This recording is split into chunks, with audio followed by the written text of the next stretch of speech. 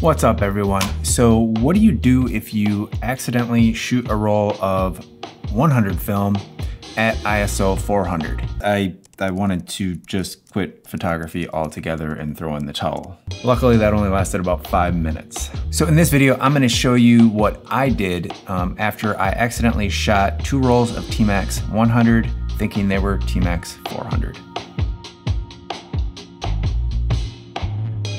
Now I could have titled this video, Pushing Tmax 100 2 Stops, and I by all means do not have anything against pushing film. That's just not what I did. I just accidentally underexposed this. So what happened was I was packing and overpacking film as I normally do, and I had this fleeting, brilliant idea to pack 2 rolls of Tmax 100 just in case I needed some fine grain, longer exposures. So what I did, I put 2 rolls of Tmax in with my, I put 2 rolls of Tmax 100 in with my Tmax 400. Now, when I got to go out shooting, I had completely forgot that I did this. And so all the little yellow packets of Tmax looked the same. I had been driving for quite a while. I was still a little bit sick. I was out in the hot sun trying to recover from that chest congestion and everything I had. So needless to say, I just totally forgot, and then pile on top of that trying to film that video for, in St. Louis for YouTube. It puts a whole another level of distraction on what you're actually trying to do. So I went around and shot all the film I had, the Kodak film I had, thinking it was Tmax 400, when in reality I had those 2 rolls of Tmax 100.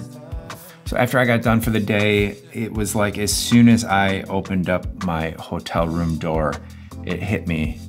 And that thought of me packing that Tmax 100, it hit me, and it hit me right in the gut. I went, no. And I didn't know yet, and then the feeling got worse when I looked at my exposed rolls, and sure enough, here are 2 rolls of Tmax 100.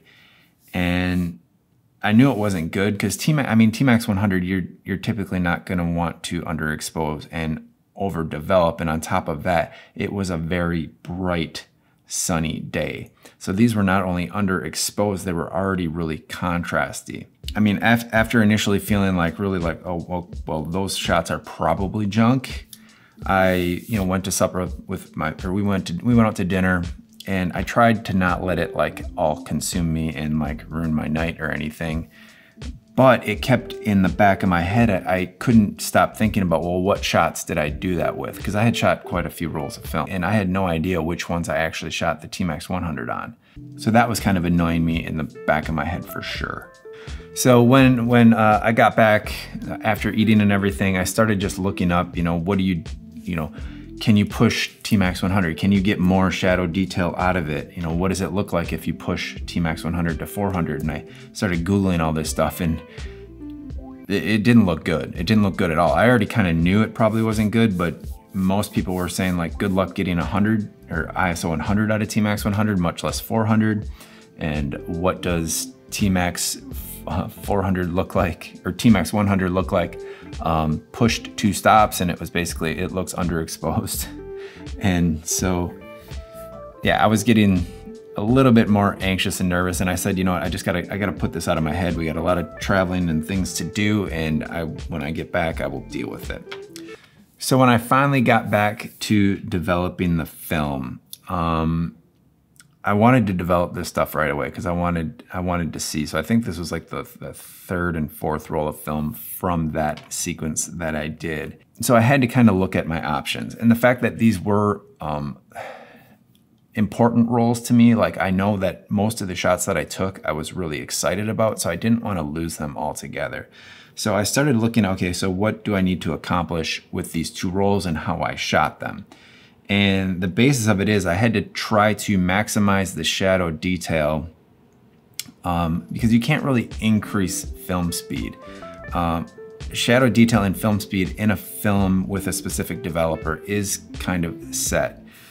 But there are film developers that will maximize film speed and give you better film speed with film. So what I had to do was compensate the highlights while maximizing the film speed. And usually you can kind of do one or the other, but not both. So to compensate the highlights, my options were use a more dilute developer, less or minimal agitation, no or nearly no agitation being stand development, or like a SLIMT development, SLIMT, it's selective Latin image manipulation technique. And that's one where you kind of, you pre-bath the film before you develop it in potassium bleach. And it bleaches proportionally the highlights ahead of it. I messed around with that in the past, the SLIMT, and I wasn't really willing to experiment with this film on it because I haven't done that in a while. But I did have interesting results when I did it, so I might revisit that. So anyway, those were kind of like the options I had available to me, feeling somewhat comfortable trying. So at the same time, I had to maximize the film speed. And to do that, I personally know of and have used a couple different options. Now, using like a phenidone-based developer, such as Xtol and microfin, and I say those two because those are the two that I had. There are others out there that will give you maximize your film speed. And when I say maximize your film speed, I'm trying to get like a third to a half stop more if I can. To maximize the film speed, the other thing you can do is increase development, increase agitation, increase temperature, increase the activity level. And that is basically how you push film, but you end up getting like really contrasty film. And the problem I have here with these negatives, it's already a really contrasty scene. I'm shooting like full sun, really bright sunlit clouds. So I have to somehow mingle those two together is my thinking. So here's what I did. I was initially going to use microfin, and I did a little bit more research. I have used microfin in the past, but I'm much more familiar with Xtol. And it didn't seem like there was a huge advantage to microfin over Xtol, like I said, the tube developers that I had. So I decided to just go with Xtol in the end. And what I did was I diluted it more than I normally would. So I used a dilute developer, and then I didn't use full stand. Nothing wrong with stand development. In the past, I've had problems with bromide drag. Like I said, these were fairly important negatives to me. So I didn't want to, really compress everything down and then just to find that I had very uneven development. And I didn't want to risk that. So again, nothing against stand development, and people are probably going to shout at me, use stand, and I just like to make sure that the film is agitated. Anyway, so here is exactly what I did. I developed it in Xtol 1:3, so using a more dilute developer over a longer period with less agitation should contain some of the highlights, but I still use intermittent or minimal agitation. There's different terms for that, but I'll explain exactly what I did. And I use the agitation to try and boost the shadows more and keep the development very even. I don't mind dense negatives. I don't mind printing from dense negatives, but my main objective was to get shadow detail out of these without shooting those highlights just through the moon. So 46 minutes, Xtol 1:3, 21 degrees Celsius, agitation the first minute, and then every 5 minutes after that. And how I came up with that exact number and sequence was, I have used minimal agitation or intermittent agitation, where you kind of develop every 3 minutes.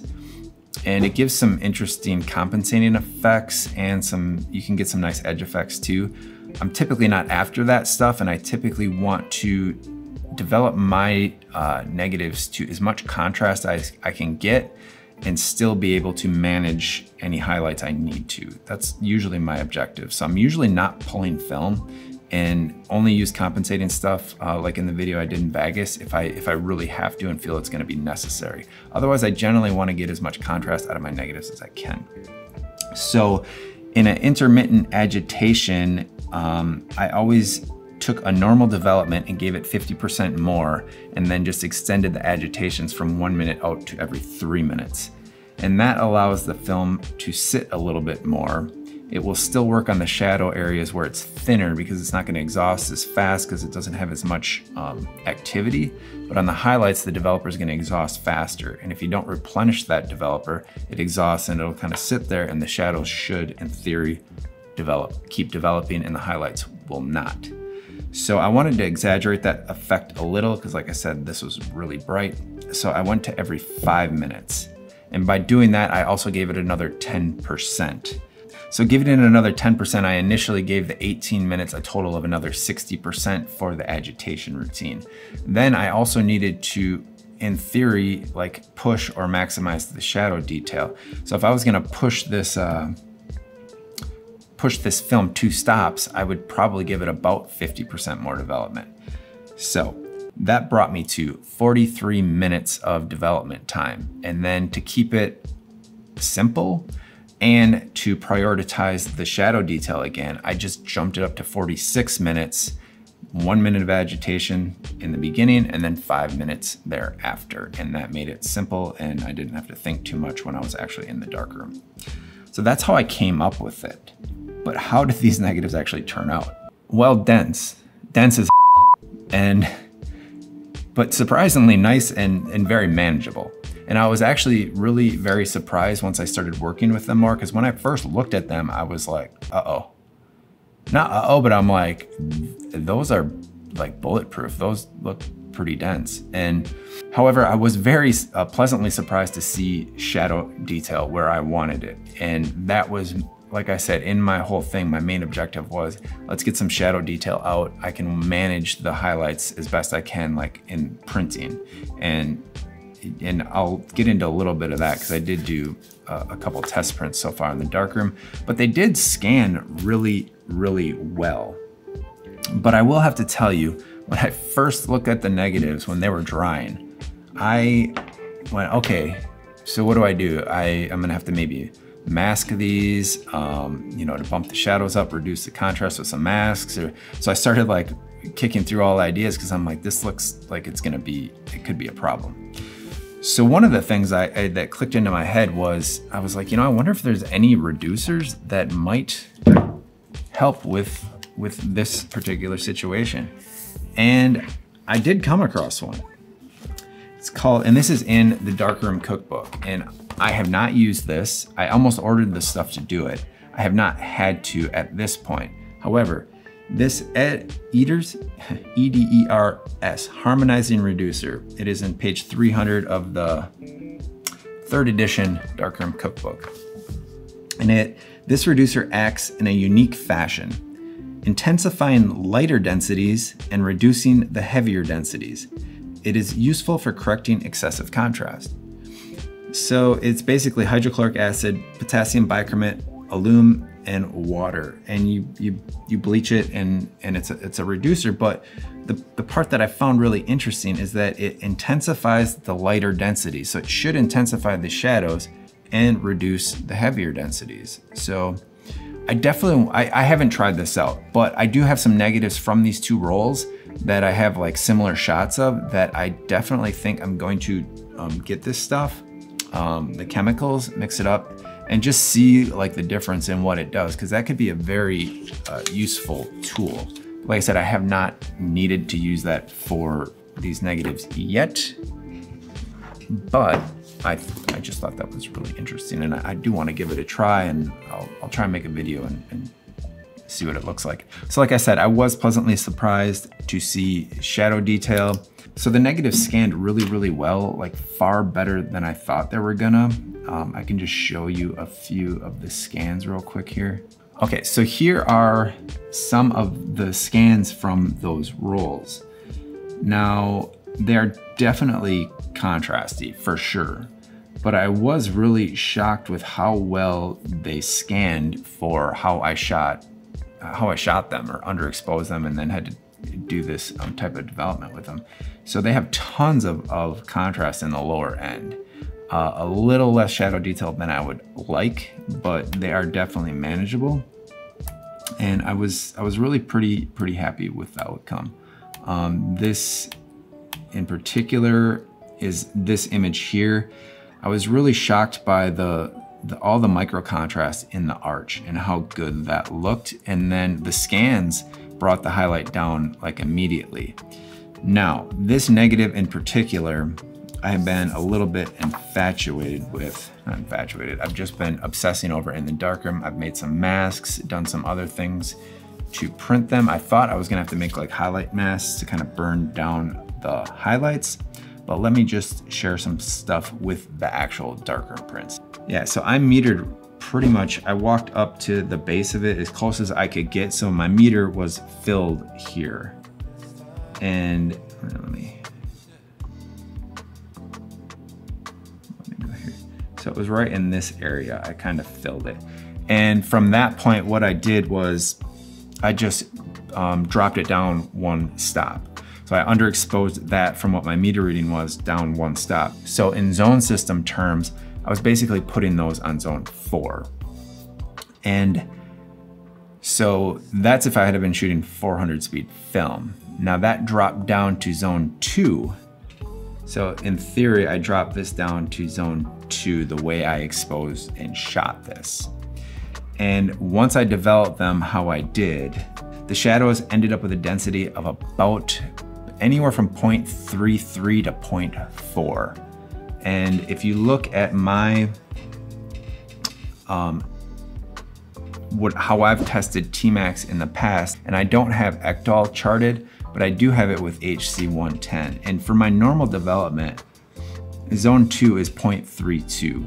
And it goes in zone 3 is about 0.47 for me in negative density. Now, like I said, that area pretty much was about 0.36 to 0.4 for the most part in that area. So if I had placed those at zone 2, it definitely bumped it up to zone 2.5 to zone 3. So I did get that half stop increase I was after. And on top of that, like over developing like that, it really increased all the contrast because that's not a single tone there. It's very much got a lot of different tones in it. So it really brought out the micro contrast in the arch, which I like in this picture.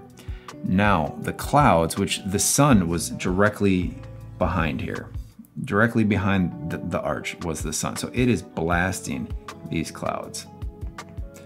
And these clouds on my densitometer measure anywhere from like 1.5 to the high parts, like in here, it was about 1.87, I believe. Yeah, 1.87. So that's floating in about zone 10, zone 12 range.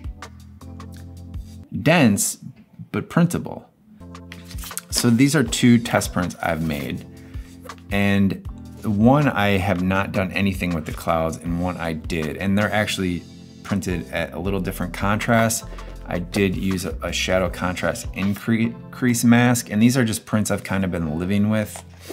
And I'm gonna go in and show you, once I actually get a final print of this made, exactly how I printed it, particularly in the highlights, because in this negative, there's kind of like 2 areas I have to print again. And I think it's good to kind of think about printing or your scene in that regard, especially when you're taking the picture, to know kind of what you can do.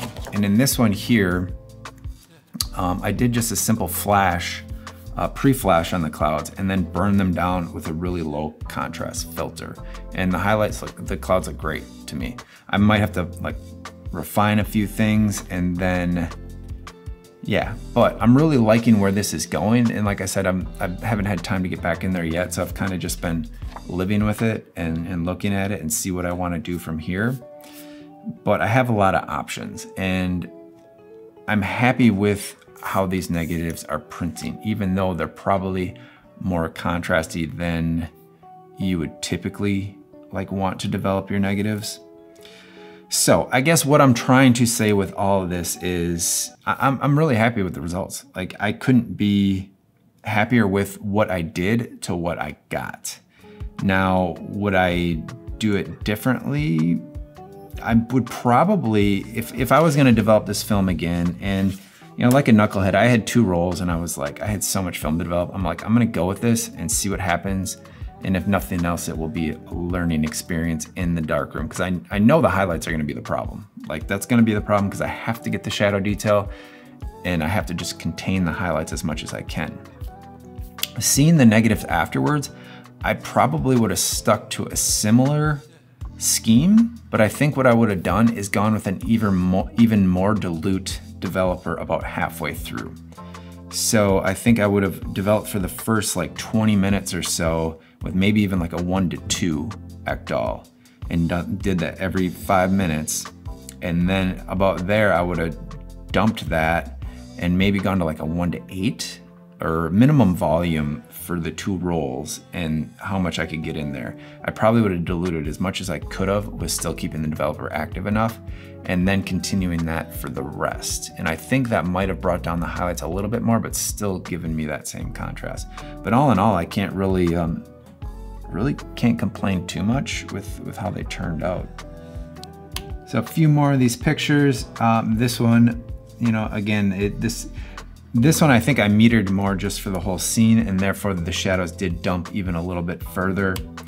You know, but I can't really complain too much with how the shadow detail did come up a little bit, and I couldn't really expect it more than that, and the highlights did get contained to a level where I feel confident I can print them and get good prints if I want to in the darkroom.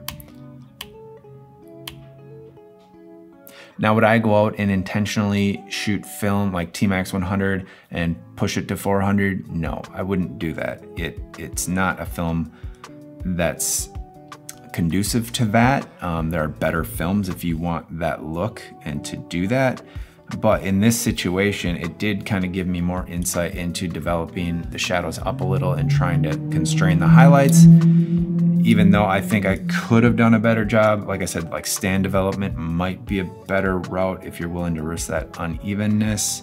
And there are other things you could do, but I figured this might be interesting for someone that, you know, is trying to get a better grasp on how the development and, you know, with highlights and shadows works. So I was basically raising up the development by trying to keep the developer as active as I could through agitation and time, but still bringing down the highlights through dilute developer and letting it sit for periods. So I really hope you found that useful, and hope it helps somebody. And you know, there's probably a lot of people out there that have different techniques, that things that have worked. So let me know in the comments, you know, what's the best approach that you've taken on reducing highlights, but still keeping that micro contrast in the contrast.